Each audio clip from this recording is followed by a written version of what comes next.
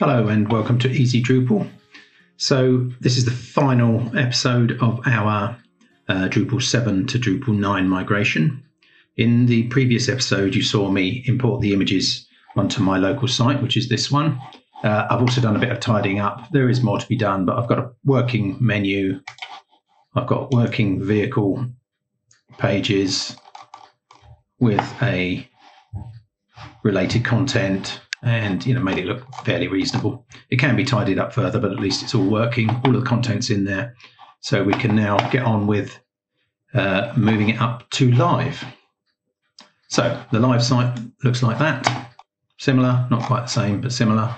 First thing we're going to do is back up the live site, just in case it all goes pear-shaped. So in my cPanel file manager, I'm going to zip everything up in this directory and then delete everything apart from the zip, and then replace it with a zipped version of the local site.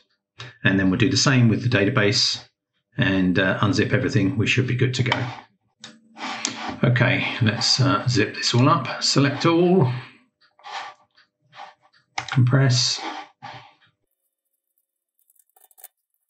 While that's zipping up, I'll just tell you about my new hosting solution, which you can see if you visit easydrupal.co.uk. Basically, I've teamed up with a hosting supplier and I'm offering Drupal packages with the basic hosting being $4.95 a month and the standard package being $14.95 a month. But with the standard package, I help you set up your site and do your monthly security updates. So you don't have to worry about that. Also give you help if you need it. Okay, that's the plug over. This is now zipped up. We can now delete everything in our site.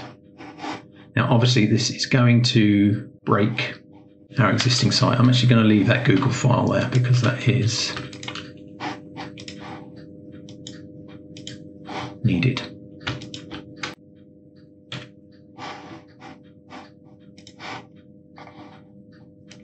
Make sure I don't delete the zip file.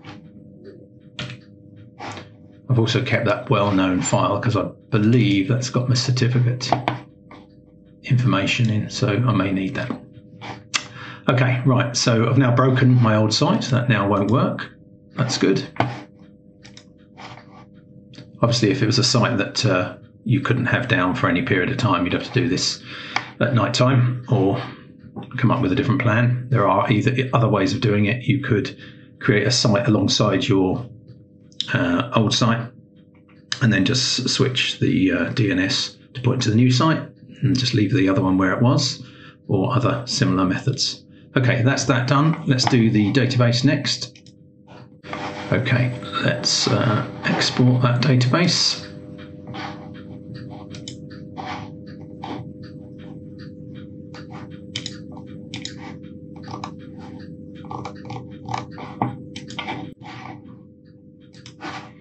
Okay, so I now have a local copy of that. So I can go back to here. I'm going to keep the database because the name is the same. I'm just going to drop all the tables. Scary stuff, but if you know what you're doing, it's okay. Just be careful you're pressing the right button on the right side. Okay, so we've got an empty database and we've now got an empty website. So we now do the same on the local site, apart from the deletion. So on our local site, this is the local one, we're going to export. I'm just going to rename this one so that we know which one is which.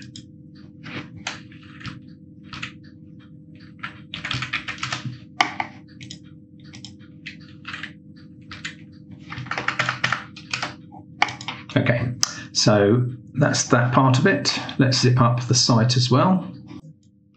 So I need to do this step from the command line within the Docker container because I've only mapped the modules and themes directory on this instance. Probably should have mapped the whole thing. Anyway, it's easy enough to zip it up and put it somewhere where I can get it. We just need to do a zip command, which will be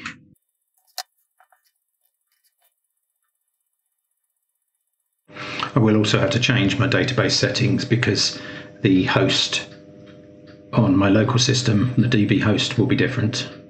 But that's easy done in the settings.php once we get the site live. Okay, that's the zipping up process finished.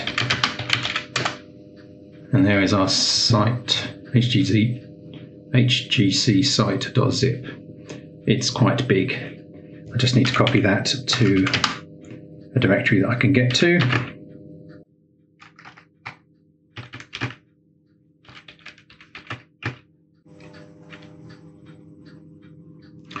Okay, let's copy that over. Hopefully we should now be able to see it in our file system. So there it is in the file system. Just going to copy that into our downloads folder so all of our stuff is in the same place.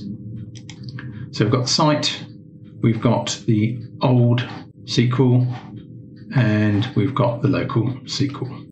Okay, let's upload those. So back to our file manager on cPanel. I'm actually going to download that so that I've got that locally as well. Got to be careful with naming these things. You can end up with the wrong one in the wrong place very easily. And while that's downloading, I will upload the new one,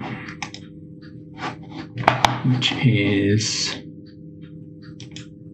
this one. And also we need the Drupal. I can only do one at a time. Okay, so those two files are uploading. It's going to take a little while.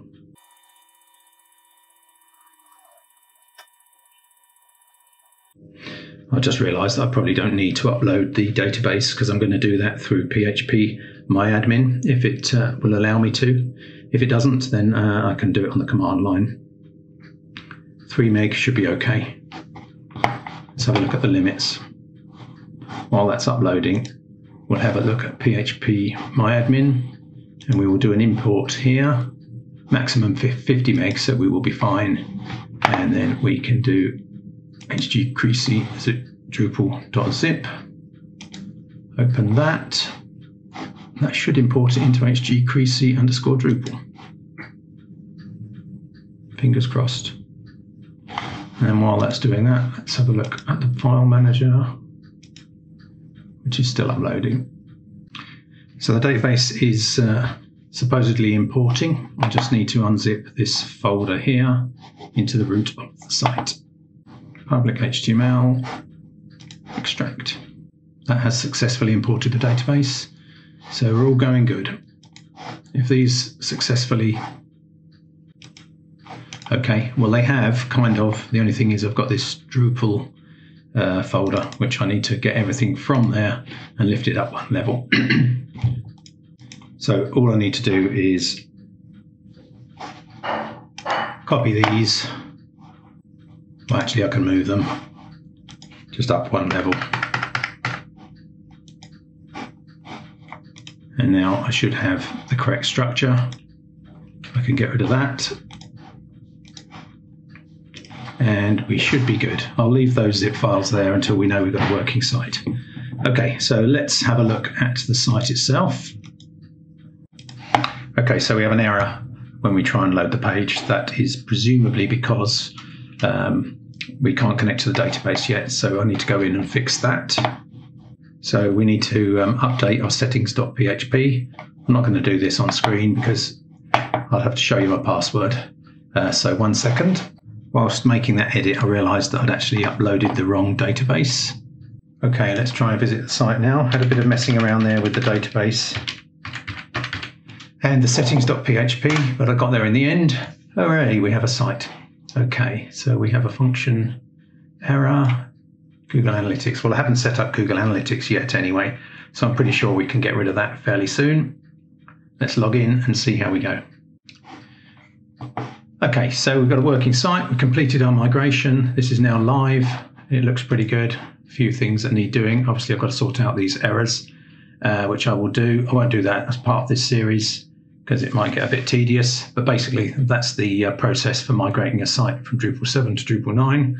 We succeeded. Quite a lot of work involved, but worth doing. Brilliant. All right, thanks very much for watching. Hope you enjoyed it. See you soon.